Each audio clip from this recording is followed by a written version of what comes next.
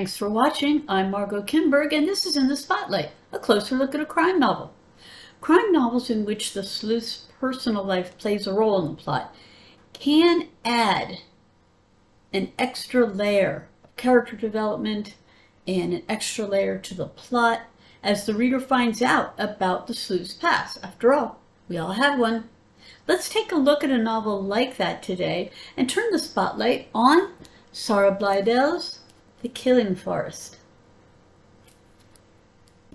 As the story begins, Louise Rick has just returned to work with Denmark's Special Search Agency as part of the National Police after an extended medical leave. No sooner has she come back to the office than she gets a new case. A 15-year-old boy, Sune Franzen, has gone missing from the small town of Velsen. It seems he participated in an ancient Viking ritual on the evening of his disappearance, and he hasn't been seen since. Louise and her assistant Ake start the work of trying to locate the boy. They begin by finding out who was at the ritual and interviewing those people. Almost immediately, Louise gets the sense that there's more to the things that happened than the men they interviewed are telling. Even Sune's own father, who was at the ritual, seems to be holding something back. Still, they use forensics and other information to try to find out what happened to Sune and where he might be. At the same time, Louise has another agenda. It turns out that she's met Sune's father, Lars, the local butcher, before. He was one of the last people to see her former partner Klaus before Klaus committed suicide. Meeting Lars again brings back painful memories and raises questions. Louise wants to know the truth about Klaus's death.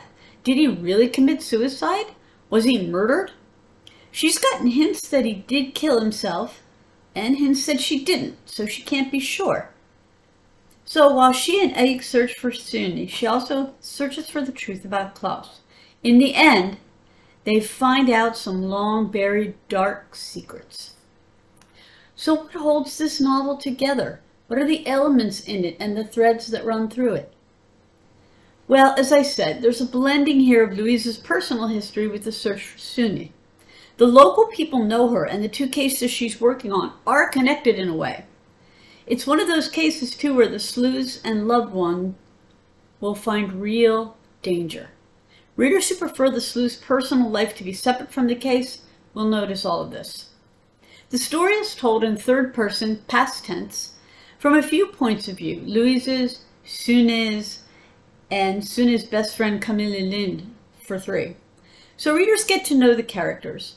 Louise is recovering emotionally and physically and haunted by Klaus's death. That said, she doesn't sink to the bottom of a bottle, but she's hurting. And she's obsessed with finding out what really happened to Klaus. She and Ake are in a sort of relationship, although it doesn't take over the story. The novel takes place in a small Danish town, and Blaedel places the reader there clearly. We see how the local people interact, and it's clear that some of the locals are a very tight-knit group who are very uncomfortable with outsiders. There's also a clear picture of the surrounding areas so that readers are also placed in the physical setting. The solution to the mystery is a very sad one, and it's got roots in the past. There's been a lot of silence over the years when speaking out could have ended everything. That said, though, there are moments of humor and everyday moments.